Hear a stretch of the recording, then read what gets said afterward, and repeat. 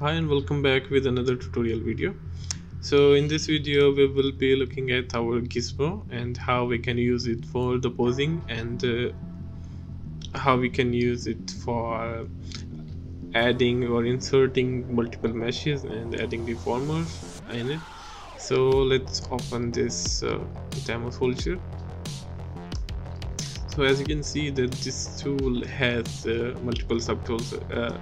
This Z tool has multiple subtools in it. You can see that there are a lot of subtools here, and if I click on this show wireframe, you can see that it has multiple subtools on it as well, multiple polygroups, sorry.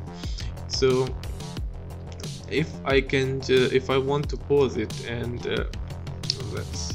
let's first open the Gizmo. So you can press W key on your keyboard, or you can click on this button here, and sorry, this is my personal UI. So if I just restore my standard UI, yeah, this is standard UI. You can see these three buttons here. We have move, scale, rotate, and there is this button here which is showing that this is 3D Gizmo activated, and if I click on it and turn it off, you can see that now we have transpose line. So 3D Gizmo is new to Zbrush. It was introduced a few years back, and before that it was just the transpose line. So for all you can see that 3D Gizmo doesn't change if you press on any of these three buttons, because it can do all the three things in just one look. So the 3D Gizmo is very important. You can see multiple edges here. So let's just look at how we can change it up. Let's turn off the symmetry. So the thing is, we can just move it along these axes however we want. So that's pretty self-evident. So we can scale it up on the axis we want by clicking on each and every axis. And if I want to scale on for example Y and the Z axis, I can just click on Alt and click on this X axis here, and it will scale on the Y and the Z axis. So if I want to scale it up on the X and Z axis, I will press Alt and scale it up, and it is scaling now on the X and Z axis, on two axes right now. And if I want to scale on all three axes, I can just click on this middle button here, and I can just scale it up. So, and if I want to move on these axes, I can do that, and you can see that there is these arrows on here. So this thing moves on the basis of your camera angle. So for example, if I'm looking at this way, so it will be moving this along these two axes, and if I'm looking from the front, then it will be moving it along these two axes. So if you want to move something along according to your camera angle, you can just click on this, and if you want to move along a specific axis, you can just click on these arrows here. So yeah, it is very important. But if I want to just move this pivot, how can I do that? You can see that there is this lock here, and if you click on this, and then you will be able to move your Gizmo to wherever you want. So you can also just so if you want to move it again, for example, if I just unlocked it, moved it here, and I then locked it again, and I will be able to rotate from this pivot here. So it is very important that you lock it again in order to move or rotate or scale. And there is some other button here which is this mesh orientation. So unlock it and reset to the mesh orientation, which is, for example, if I have this Gizmo in this weird position and I just want to reset it up and want to reset it to the starting position. So I can just click on this button and it will reset my Gizmo. Because I'm in unlock mode, and if it wasn't like this and it wasn't in unlock mode and I just clicked on this reset button, you can see that it moved the model along with it as well. So you should unlock it and then click on this reset button and it will just reset your Gizmo. There are some other button which is go to the unmasked mesh center, which is, for example, right now all of this thing is unmasked, and I can just click on it and it will be back in the center.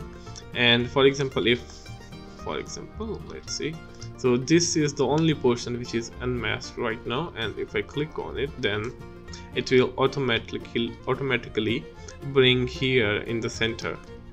So this is very important when you are transposing or when you're posing your character or moving objects or scaling objects based on the mask. So it's very important that you should pivot it accordingly. So there is one more button here which is go to the axis, which is the center of our scene, not the center of our object. So for example, if our object was here, let's lock it up. If our object was here and I click on this button, I unlock it, click on this button here, and you can see it's in the center. But if I click on this home button, it will bring this pivot in the center of the mesh, or the center of the scene, you can say. So in some cases, for example, if I was working with symmetry and I move my object, you can see that my one dot is here while my other dot is appearing here on this side.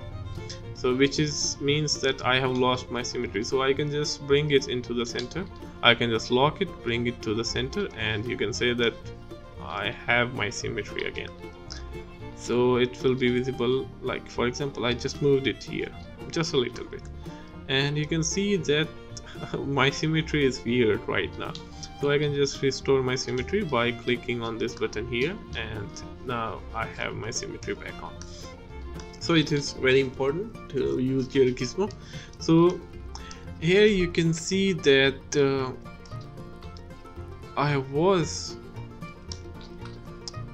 so here you can see that I wasn't just unlocking it. I was just moving it like this and rotating it up and then working it like this. So you can just click on this lock and unlock button, or you can just hold Alt and you can see it locking and unlocking.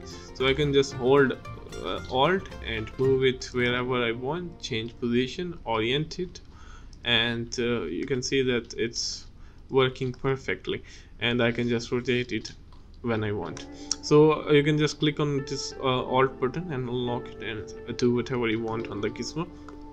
So there is one more thing that I want to cover, which is this checkbox here. So if I want to move multiple meshes, right now you can see that I cannot do that. I can only move this mesh and then select this mesh and then move it here as well. So but if I want to move multiple meshes, so how can I do that? I can just click on this checkbox here, and you can see that nothing has been changed. But if I move, I'm moving all of the meshes right now. So if I Control Shift click and drag while this Gizmo is activated and this checklist is activated, you can see that all of these subtools have changed their rendering. So if I move this Gizmo right now, none of the objects will be moving with it. So if I Control Shift and tap on some of the subtools, and yes, so if I Control Shift and tap on some of the subtools and which I want to move, so for example, I want to move these three subtools, I can just move it here, and I can just turn it off, and then now it's not in multi-select mode. So if I move this, I will be only moving this subtool here. So very important that you know how to move your subtools. So for example, if I want to transpose or move this character, to pose this character, so I cannot do this with this thing. I mean, how can I just mask and rotate all of this thing? I'm just only masking from one subtool, which is not possible here. So what I can do is right now, if I go to my Z plugin and click on this Transpose master, I can just click this button here and dock it to the side. I want it on this side. I can just close it up, and you can see that, let's shrink it up. So if I click on this button, you can see that right now I have only one Z tool which contains 11 subtools right now. But if I click on this Transpose mesh, you can see that I have all the lowest subdivision levels have been combined into a single subtool, and we have this. And if I want to move this, so if I control while in the Gizmo mode, if I control and click here, as you can see right now, you can see that it has masked this area off. You can see I'm control clicking and it is just masking this area off, which is very important for posing. As you can see, I'm posing. I can easily pose this mesh out. So you can see that we have multiple subtools. I can just isolate it up. If I just go to my standard brush, control shift click, isolate it up and clear this mask by control clicking, and then control shift tap to return back. And yeah, so for example, I can do this here as well. I can just go to my mask brush and hold control and alt and then just deselect this mask. So I will be able to move this head, this armband along with it. So for example, if I want to move this as well, so here, so you can see that it was difficult to mask this portion with a square, or a rectangle. So I can just come here on this masking brush and click on it, and so you can see that I can use all of these masking brushes. So I can just click on this mask lasso and just mask it like this, invert the mask, go to move tool, bring it here, reset the pivot and just move it like this. So you can see that it's not working correctly because this mask is super sharp right now. I can just smooth it out, control click to invert, control click on the mesh to smooth, control click to invert, and just move it back like this. So very important that you know how to pose your subtools. I can just mask it again, invert the mask, move the gizmo here, check it whether it's in the center or not. So rotate it along the camera angle, and you can see that it's doing the same. So I can just smooth the mask and invert it and then just pick it up from there. Yeah,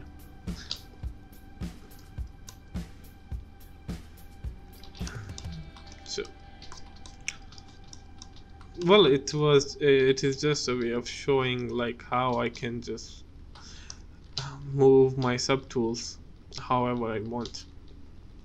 So if I move this subtool and I want all of these subtools in the same pose as well, so I can just click on this T-pose to subtool and it will transfer my pose on all of those subtools.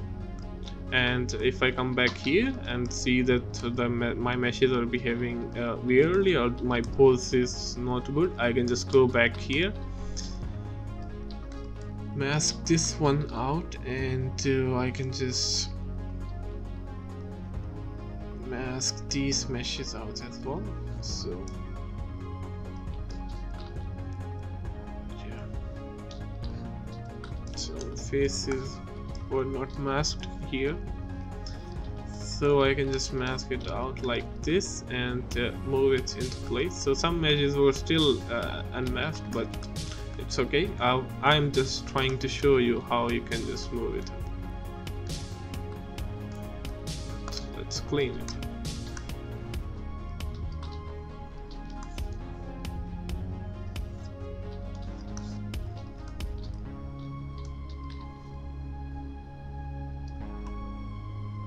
Okay, so I'm getting these faces from here. Yeah.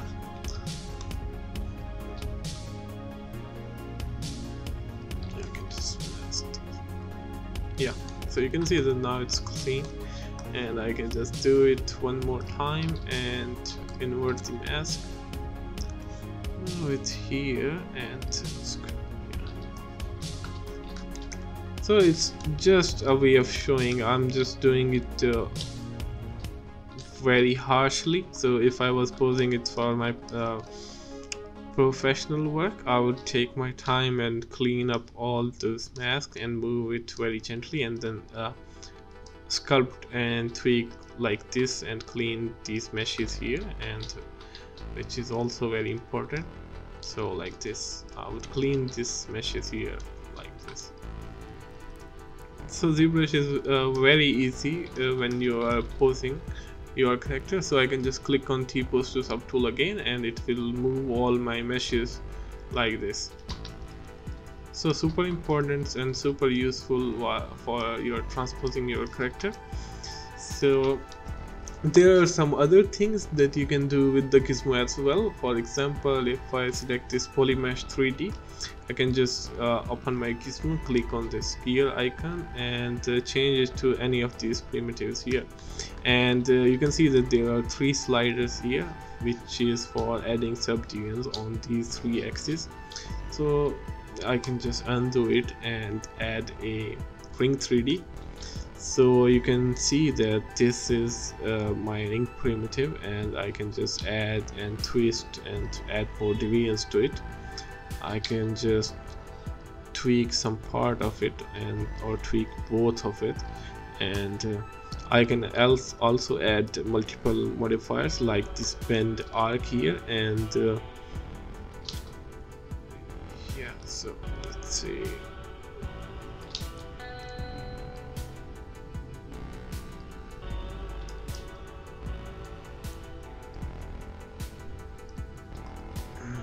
Can just bend it however I want on this angle.